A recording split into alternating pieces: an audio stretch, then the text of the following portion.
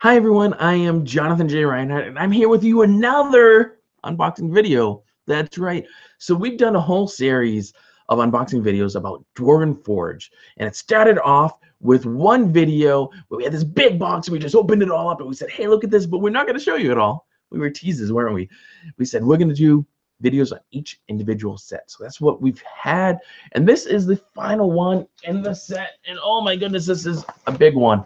It's for the Imperial Streets set that you can get. It costs $395, extremely painted. It was from their very successful City Builder Kickstarter. They raised a few million on that. I want to remind you, before we go any further, that we also do a podcast, a Wargaming podcast. You can get that by going to wargamingrecon.com. Link in description below as appropriate. And we're going to actually have Stefan Pokorny, who is the founder, owner, and head honcho creative genius behind Dwarven Forge. He'll be a guest in early 2018 on the show. And he's also the reason why we got all this stuff that we can share with you, because he sent it to us for review. So I want to thank him very much for that, Stefan. You are amazing, buddy. And I can't wait to dig into this. So we're going to do a little unboxing. But if you're like me, you want to have seen the other videos. You don't need to, but you want to have seen other videos in a series. So make sure to go back and see those if you haven't. And if you have, great, or you can go back at a later point. So we're going to actually unbox. And if you're a little guy, make sure you get a grown-up to help you. You need the right tools. That's just sharp. Or if you're a grown-up like me, who is challenged with sharp objects. I'm a klutz, people. It's okay. Be extra careful when you're cutting, okay? And if this is, oh, you're going to be going like, oh, because this is heavy as heck. If this is like anything like the other packages, it's gonna be a lot of bags, a lot of things to open. So let's just kind of cut in. I'm so excited for this. So Stefan is a wonderful guy for many reasons, and he agreed to send just a bunch of stuff for us to review on the show. Most of the things that you're gonna get from Dwarven Forge, and most reasons why people like them, are because it's great for like role-playing games, D&D and that kind of stuff. He does a whole sort of dungeon stuff, caverns and all that. But he really branched out with a city, and he did a castle Kickstarter, and he's branched out so that you can do more miniatures gaming, so you can do it with war gamers. So we're going to open up the box. Oh, and there's boxes within boxes. I feel like exhibit. He has his, thank you. And then you guys got to see this, because this is boxes within boxes. So we're gonna, there's gonna be a little doing, because I want to show you everything. Oh, and it's multi-leveled. You cannot even fathom. I guess for like $400. You, sweet Jesus. You want there to be a lot of stuff in it. Oh my goodness. Stefan, you're killing me here. There's so much. It's wonderful. So we're just for people who don't like to see boxes getting open, this is going to be boring for you, and I apologize. It'll be worth it, but oh my goodness. Let's get this box out of here, people. Bam! And, okay, so we're going to dig in. As I said, everything was from their Kickstarter. You could have got it if you backed on the Kickstarter, and if you didn't, don't worry. You can still get it on their website, dwarvenforge.com. It's not too late. You get a link to that in the description below, and you might want to check them out, because I gotta say, if you've seen the other videos, you know I've been impressed. Have had a couple complaints, but I'm not expecting that to be an issue here. So this looks like a corner street set, and these are gorgeous. So unlike the other sets, I'm not taking everything out. I'm only gonna take one out because there's a lot of things I want to show them to you. It's beautifully painted. And look at that. You can get it unpainted. You can paint it yourself if you want to, save yourself some money. But this is to make a street. And it works with your buildings. You can actually create a nice little plaza. Yeah, look. Maybe I will take a few. I'm like, I'm not going to take them all out because there's a lot. Do you understand there's a lot? And 2 seconds later, I'm like, here we go. I'm just going to take out all the things. So you can actually make like a little plaza area here. As I angle down and show you guys. So look, this is just something you can do with what I just had right there. People can gather, you can put some buildings around it. Okay. It's durable. It's not cracking. It's a hard plastic. I can drop it. It's okay. Toddler proof. That's my word for Dwarven Forge. Let's open up something that might go with it. So these are intended to be curbs, actually. I know I use it the other way, but to be curbs, and your buildings would be on it, and people would walk. You'd have transports, horses, you'd have tanks, whatever. Troops moving there. Now, I think this set would be really cool because, unlike some of the other ones that we've shown, which were houses and things like that, and really tied to their time period, overall, like Tudor, you're not going to see Tudor in like a lot of World War II or anything like that. Whereas the stone cottage, you could. But these you really could use just for about any time period. Almost anywhere. Obviously, Western European, most likely Northern European. But it's cobblestone. And then you match up. As I try to do it on the video. So see? And you can create a lot of different roadways and shapes with it. So I'm just creating a little layout right here that you can see. And this is just a basic, look, street layout. Maybe I got a building going here, another one here. You want some symmetry. And they match up pretty well. So that's one thing. Let's get really close here for you. So there's been some complaints from people. I'm sorry about that extra light. That is just natural sunlight going on. So some people complain. You can actually see it right there. That it doesn't match up perfectly. So you can kind of comes up. And that is something I don't like. It's not completely even. And for the money, you would think it would match perfectly. So you get these little lips. But really, when they're just casting one piece and using it over and over and over and over again, it's almost impossible. And plus, for anyone who's ever walked on cobblestone streets, you know this is pretty standard. Like, I live in Boston. And in Boston, we have all these beautiful cobblestone streets, these historic streets that were cow paths once upon a time. You walk on them. It's like this, people. So I understand the complaints. I understand that people are like, oh, we don't know, blah, blah, blah. And I'm not trying to diminish that. No, I'm not trying to diminish it. But, like, it's okay. So that's another option. We'll just show you some of the other ones you get. Keep all the things together.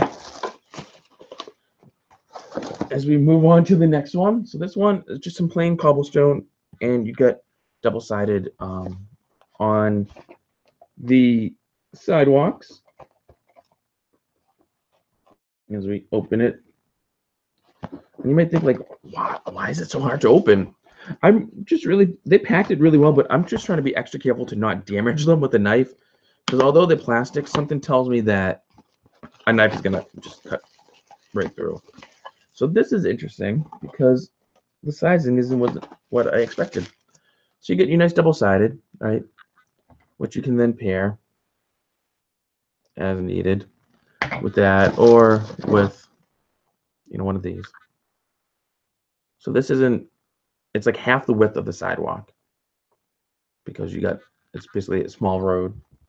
But it comes with a bunch of these so that you can then add these on. Once I hold it up for you. And that basically equals, and then some, the size that you would get. So you can use this as an extender because I want the bricks going the same way. So you can create a whole plaza. And you just kind of get a nice little area. I'll do another one. So you can kind of just see. As I zoom you guys back in. So see?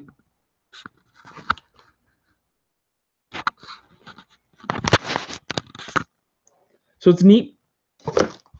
Move on. I am very excited though because I think these are just really nice sets. I'm running out of room here though to move the boxes to the side. I get a whole 6x4 table and I'm running out of room because I get so much Dwarven Forge stuff on the table. I feel like it's Christmas, just opening all this, seeing everything. And as I said at the start of the video, Stefan sent this to us for review. So you know, we didn't have to spend all this money on it, but I would spend it in a heartbeat because it's worth every freaking penny. Now this is cool. It's similar to this one, right? Except you get a wider road. You get an outside. You get a nice little inside. So you could, if my building was up to snuff, you could do some interesting things with this. Some weird path stuff going on. You can blend this to almost anything, but this is a nice outside curve, whereas this is a nice inside. So you can just kind of match them with the street in between. I guess it would be like this. And you do your thing. And this comes with, this is gorgeous. Look at this.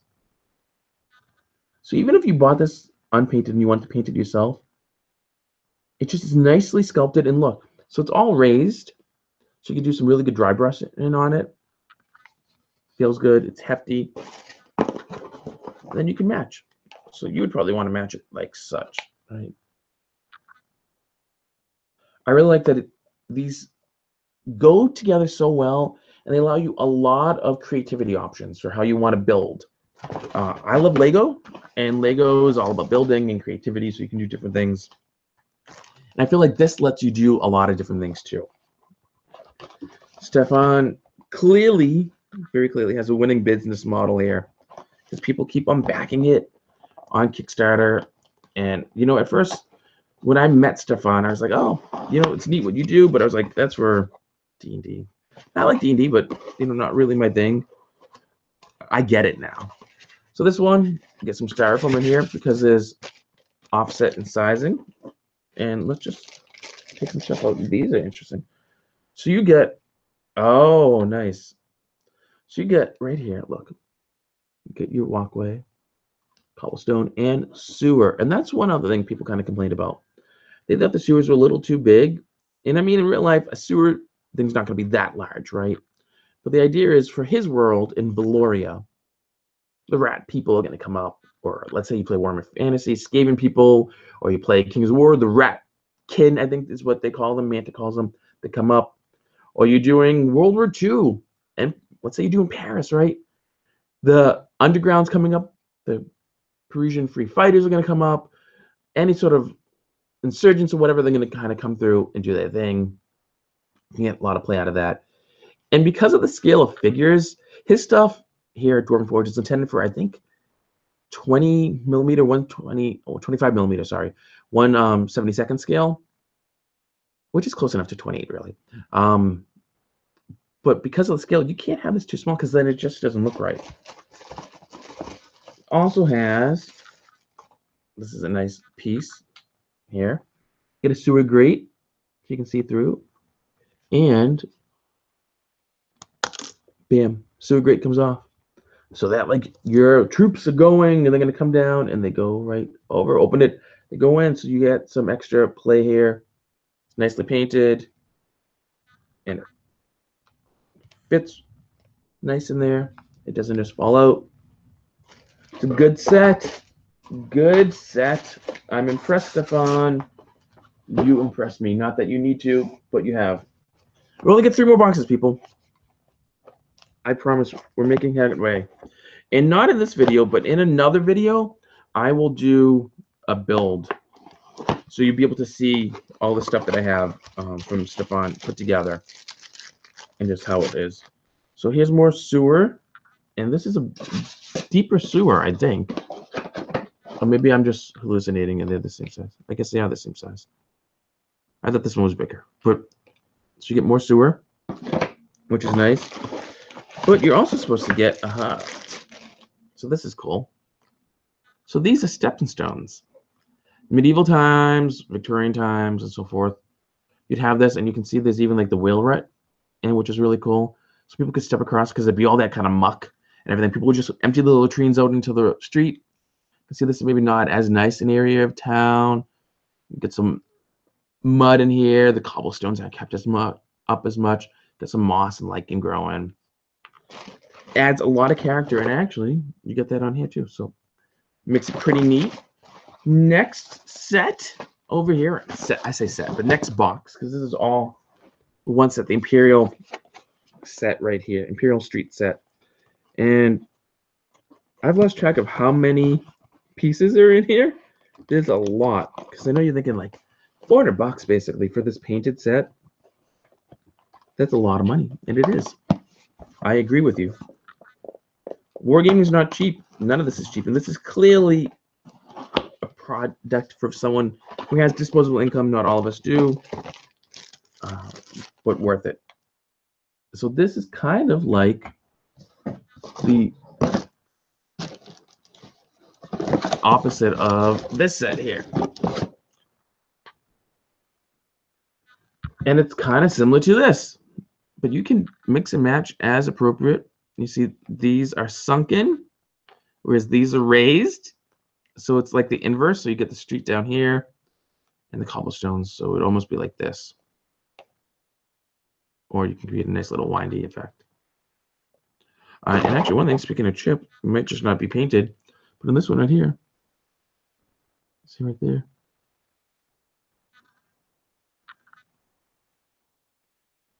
it's a white area that they just didn't get around to painting. Or maybe that's just aggressive dry brushing is what it might be. But when you look at it this way, it's a little jarring because you're like, oh, what is that white area?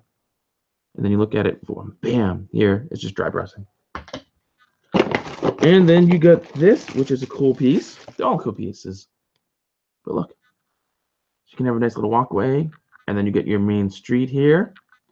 You can build nice curbs that you then have your buildings on. And then the last one, this is really cool because this has some accessories. So we just open this box quickly for you guys and ladies. I know I say guys often, but it's not just women who use Dwarven Forge or Wargame. And I don't mean to give that impression, so I do want to apologize for that. It's just a colloquial term.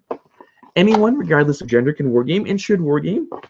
So this, there's a lot of these. Okay, Stefan, you're doing me in again, buddy. So you get these are pavers. You can use them as walls. They're meant to go flat, so you can extend things like so. Maybe you don't want a curb. You just got. And there's some bigger pieces. I'm trying to dig down into the box to get. So he also includes these nice, just big stone, cobblestone street areas without curb. And then, come on, I know you're in here. There's, okay, here we go. So this is like for a city center. You get your nice plinth. You put anything on it. You can have it just like this. You can put a statue on it. You could do just about whatever you like. Or you can use the Lion of Valoria. And this is a nice model. You can tell they did a good job because they wanted it to be bronzed. And anything that's out for a while is going to have that patina. The bottom is soft. They get nice foam, not foam felt. So it's not slide around too much. Get this in the middle of your city. Of course, you could replace it with anything else that you like, but here you go. Very nice imperial feel. Be great for Prague, right? You can do any sort of historical wargaming with it. It looks good. And as I said, I'm going to have a whole thing where I'll use all the stuff here that I have and put it together so you can see what it looks like. But that's Imperial Streets. And I tell you, what a set. What a set. The other stuff was impressive, but this is like, oh my God, you should see. I wish you could see all the boxes I have here.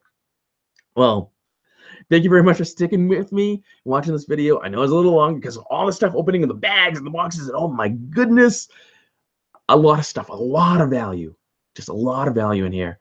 So, Stefan, Dwarven Forge, you guys hit it out of the park. It's great. And if you're interested in any of this, you want to buy any of it, there'll be a link in the description below, dwarvenforge.com.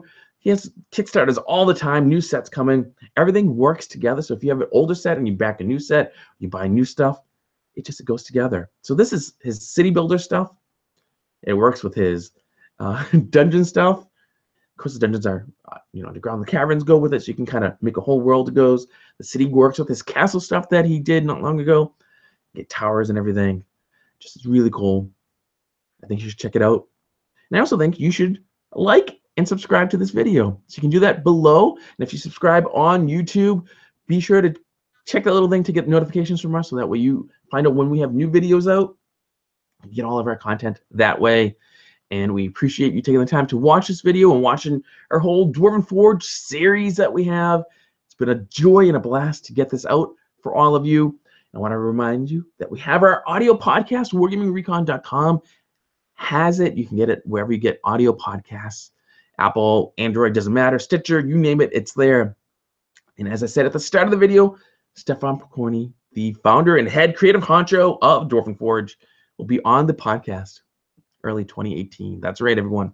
So we'll find out more about Dwarven Forge and what he has going on. And I can tell you, in February 2018, I will see him at TotalCon, which is a great gaming convention in Mansfield, not Mansfield anymore, Marlborough, Massachusetts. So it takes place as all sorts of historical and role-playing games and board games and miniature wargaming. I'll see him there.